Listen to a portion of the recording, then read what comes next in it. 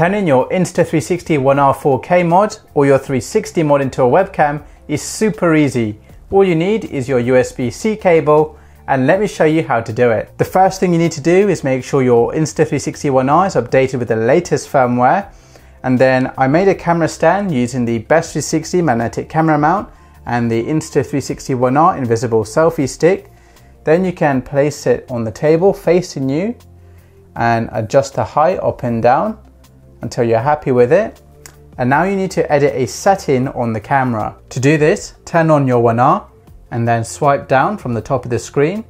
Then go to Settings, General, USB mode, change it to Webcam mode, tap Confirm, and then you are now ready to connect your 1R to your computer. Next, you need your USB-C cable, and I'm going to plug the USB-C end into the 1R while it's on, and the other end into the computer.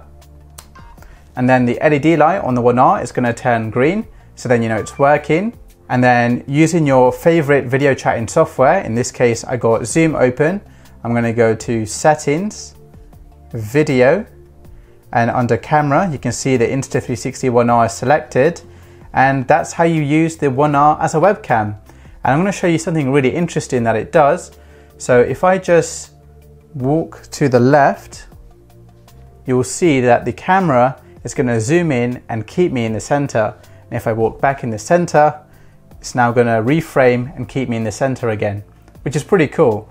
So that's basically how you use the Insta360 1R as a webcam, and it's the same steps when you're using the 360 mod. So here's an example with the 360 mod connected, and on the zoom preview you can see that the preview is split into two.